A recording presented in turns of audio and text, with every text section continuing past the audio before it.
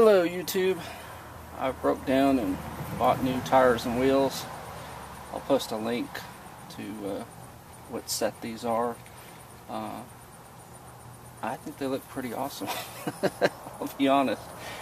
There is kind of a side-by-side view of the quote-unquote factory tire versus the new tire.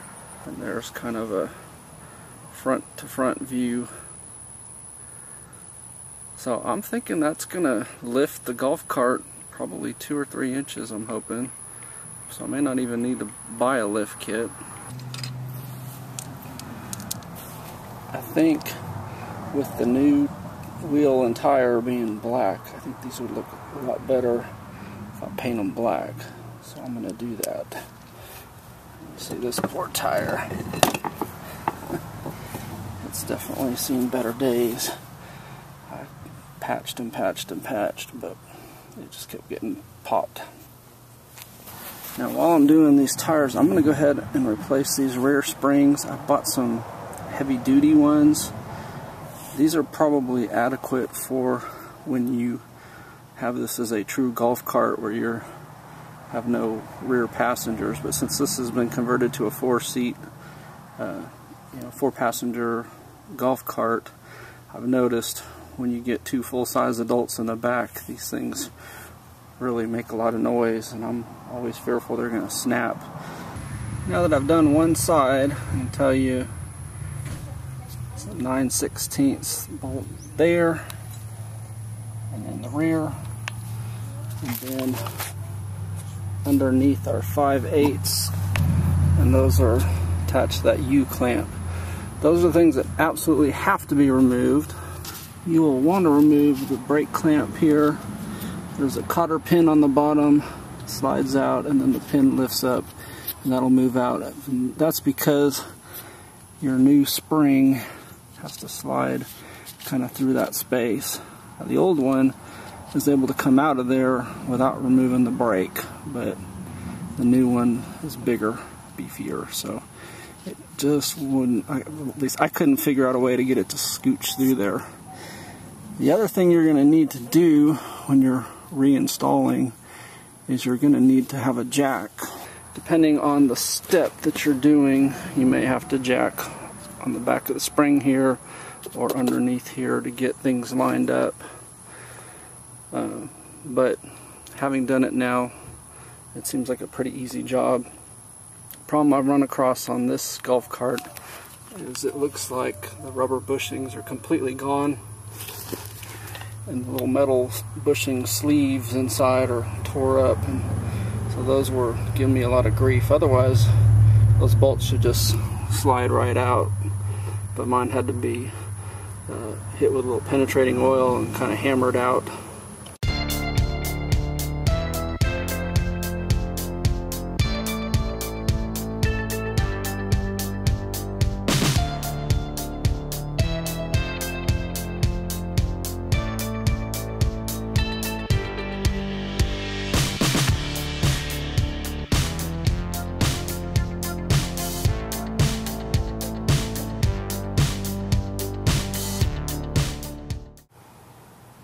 So there's the difference between the factory one and the heavy duty one. Quite a bit of difference as far as the thickness and sturdiness of it. And this is the things I do for y'all. It's 100 degrees out here.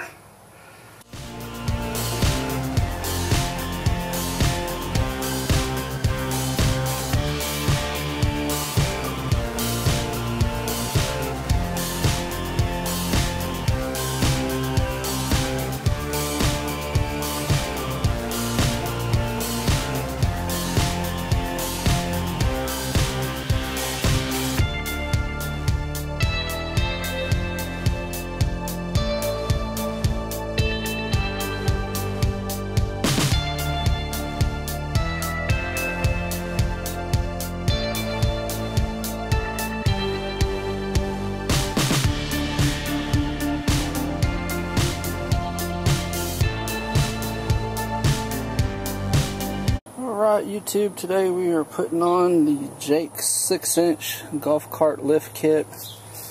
I've got 2001 Club Car DS.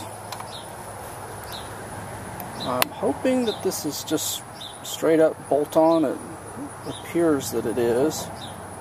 I guess I'll find out as I get into this project. I've never done a project like this before, so I will apologize in advance if the video is kind of learn as we go, but we will literally be learning as we go. So the first step was to loosen the lug nuts, jack up the vehicle, support it on jack stands, and remove the front tires. So that's where we're at now. And this is probably one of those projects where once you get into it, you probably start wishing that you had replaced all the other parts while you've got them off of here. But I unfortunately did not buy all those other parts.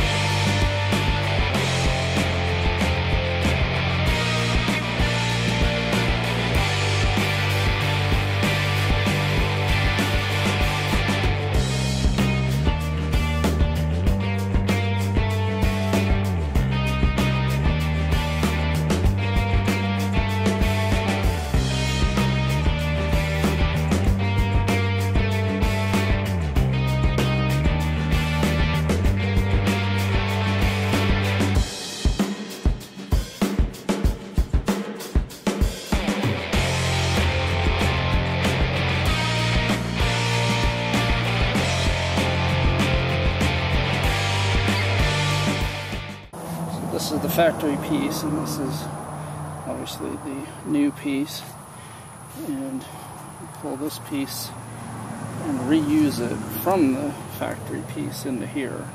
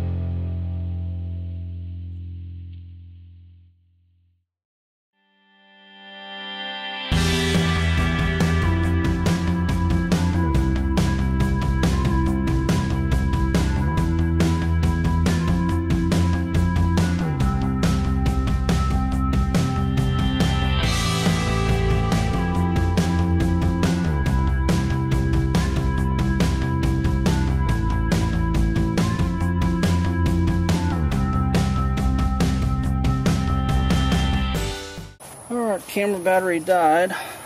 The installation was the reverser removal. I cleaned the wheel bearings and re-greased them.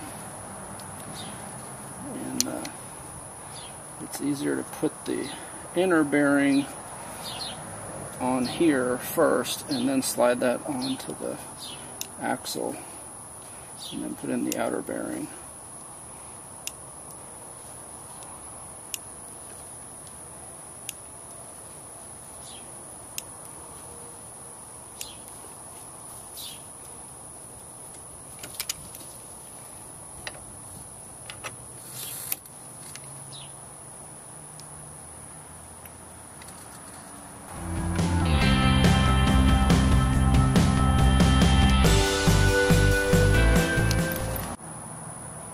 This is the driver's side.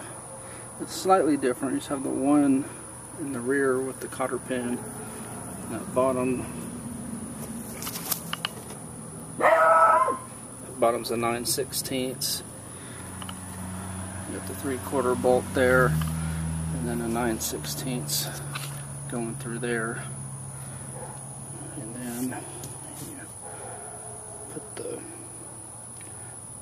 you put the bearings on there, and basically you're done. So these bolts all just say to torque them down real tight. The ones with the cotter pins have a hole in the bolt that line that hole up with the cotter pin, and that should be the right torque. So this is the inner bearing here, and what you want to do is clean them with brake cleaner. You can probably use Dawn as well, but the cleaner you get this, the better off you're going to be. And you kind of test to make sure it's still turning enough, it's a good bearing. And then you want to force grease inside of here, and then roll it along these rollers. I'm just using this kind of grease.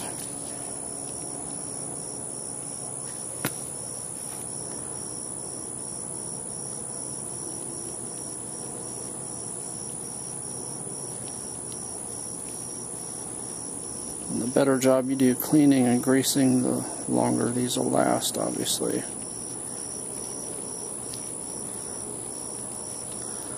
I prefer to do it with gloves just because that way you just pull the gloves off and throw them away, otherwise it's all over your hands.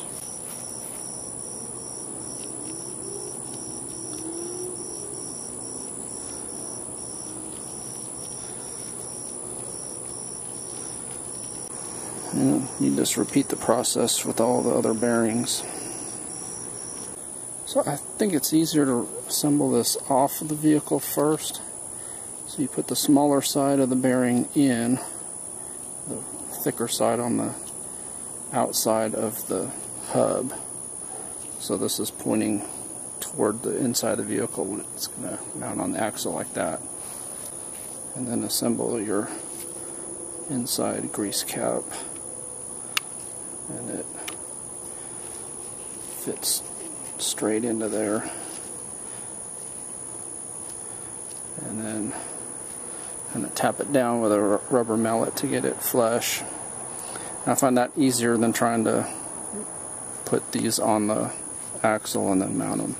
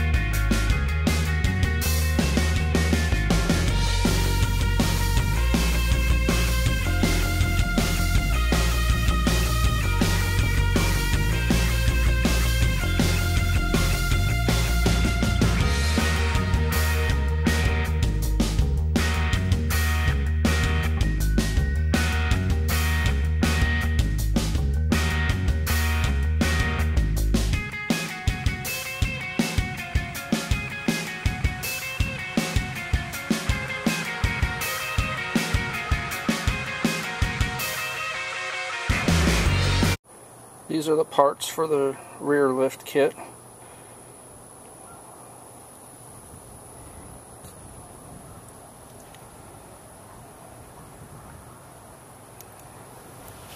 I have to laugh that they include this sticker that you're supposed to put on the steering wheel that basically says warning that, you know, this vehicle is more dangerous now because it's lifted or whatever. I'm thinking, heck yeah! So the downside with doing the lift kit after doing the springs is I have to redo a lot of the steps that I had to do with the springs. For example, the starting point is removing the U-bolt and kind of undoing a lot of what we already did. The good news is, since I've already done it, hopefully it'll go smoother second time around. Right, I'm battling the weather here a little bit. So we had 5/8 inch nuts that secure the U-bolt. And then to remove the brake line, remember we pulled the cotter pin, and then that locking pin will come up and the brake line will come off of there.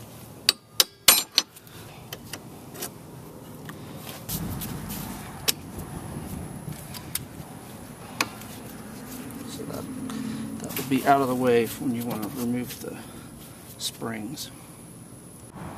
And then you just remove the spring.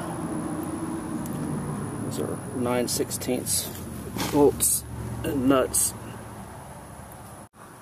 I noticed when I started this project that, you know, these pieces here that were holding the springs, there were no bushings inside there. They just literally had the metal so that it could jiggle around. So I bought a bushing set and basically lube it up with a little white lithium grease in there to help slide, because they see it's a very tight fit. They don't just pop in and out. So the new bushing kit comes with the centerpiece too. So once that's in there, this should ride a lot better. Okay, it was quite a wrestling match, I'll be honest, but I did get the new bushings in there. Basically had to kind of squeeze it in with a big pipe wrench, and once they were in, then I was able to put the bolt in the correct direction, which is bolt on this side and then the nut on the other side, or the what you might call the inside side of it. Anyway, so now those are in with bushings and a little lithium grease on them, so it should be a quieter, smoother ride. The next step in the instructions is to drill out the holes for the U-bolts. So that would be this one, and then it's not visible on camera, but it's the other one. Drill them out to 1/2 inch, and that'll accommodate the larger U-bolt. So I'm going to basically 1/2 inch drill bit through there and drill.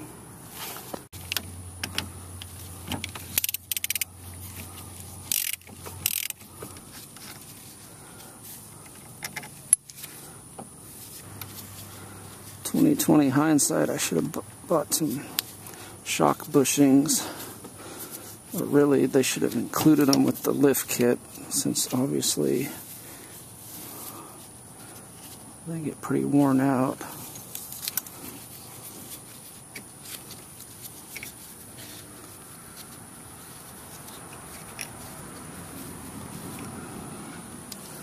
So if I'm understanding this correctly, this plate is still going to be on the bottom for the brakes, and the new plate is going to be somewhere on the top.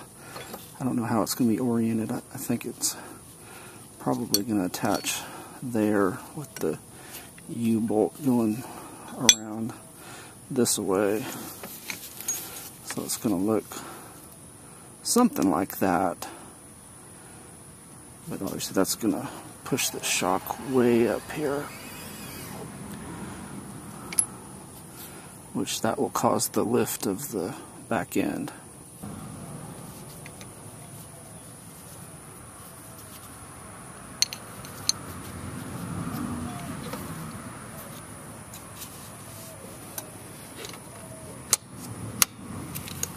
The instructions are not clear at all on this point here, but this nut does fit this Allen key nut bolt thing, and I can't imagine they want that just sitting in there loose. So I would think you've got to tighten that down, because that's gonna, it appears anyway, that it's gonna sit in there like that when this is all said and done. Like I said, I can't imagine that they'd want that just loose. And then it appears to me that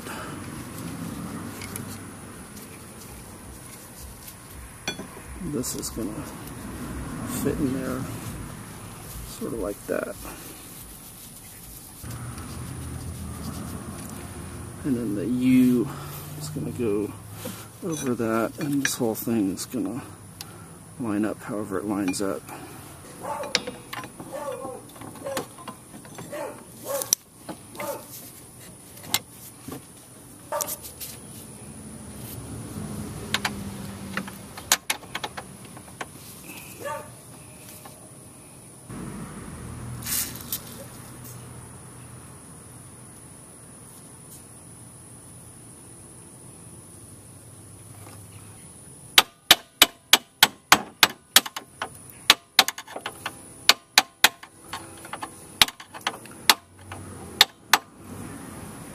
Alright, so at this point I have these in just a couple turns with the fingers on the nut, front and rear.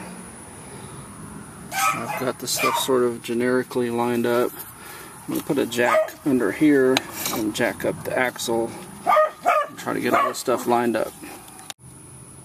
Alright, so I put the U-bolt on there, finger tightened the nuts on the bottom of it. And it looks like it's kind of a wrestling match in between there to get that lined up. So I'm just going to pull on this axle back and forth until I get that kind of snap into place. And then after that, it looks like you just tighten all the bolts. I got to remember to tighten those upper ones, the lower ones, the shock, both of the U, and then the front ones. Alright, after quite a wrestling match, I did get that lined up. I found that putting the jack right on there, just a little bit, not a whole lot of lifting, but just enough to kind of relieve a little pressure there. And then I was able to kind of pull on this until it got lined up. And then, of course, have your wrench ready, because once it's in there, you need to start tightening those bolts. What I did is I tightened a little bit on each bolt, alternating, rather than tightening one all the way and then the other all the way. So it's pretty snug now. They don't give you a torque setting, so I would just snug it up real well. And I'm going to go ahead and re-torque all the other bolts and reattach the brake line, and then move to the other side, and hopefully the other side will be a lot quicker. I'm going to have to loosen the brake line quite a bit to accommodate for the 6-inch lift. Looks like it's about a 1/2 inch that I need to get this back attached. Otherwise the brake is going to be locked up when that's attached.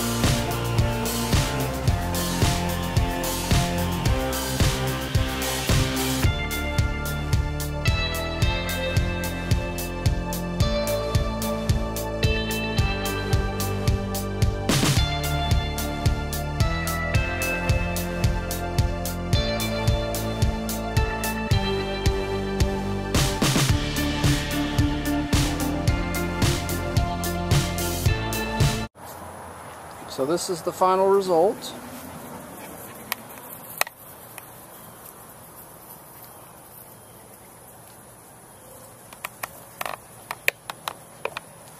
This is the 6-inch lift kit. I'll be honest, hindsight, I probably should have gone 3-inch lift kit. When I was first putting this together, I really didn't realize how much of a lift this would do. I was thinking it wasn't going to be a whole lot above the tires. The major issue I noticed with it is handling. It feels almost like piloting a boat. Very soft in the turns, and so it's going to take a lot of getting used to. As far as off-roading, I may thoroughly enjoy it, though. I may be very happy that I got the 6-inch lift. Haven't taken it off-road yet, so that'll be a future project. Give you an idea how tall this is. It really takes a step up to get up on there now. I will tell you though, I am thoroughly happy with the heavy-duty rear springs. It really makes a big difference as far as it feels much more secure now. That makes sense. It doesn't feel like something's going to snap when you've got rear passengers. So that is definitely a mod I would highly recommend if you have a golf cart that has a rear passenger. And now the issue is the color scheme. I think the blue and white really doesn't go with having those big off-road tires with black wheels. So I'm probably going to have to at least paint it like army green or something, if not a full-on camo.